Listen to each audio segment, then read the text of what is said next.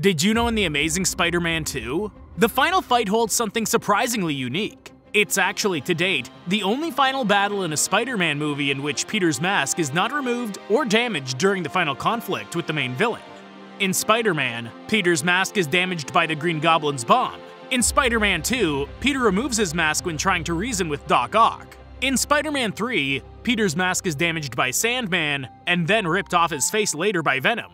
In The Amazing Spider-Man, Peter's mask is removed when being choked by the lizard.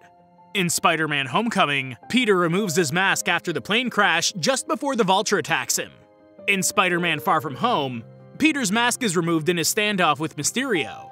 Lastly, in Spider-Man No Way Home, Peter's mask is off during Green Goblin's attack. If you like this, subscribe for more.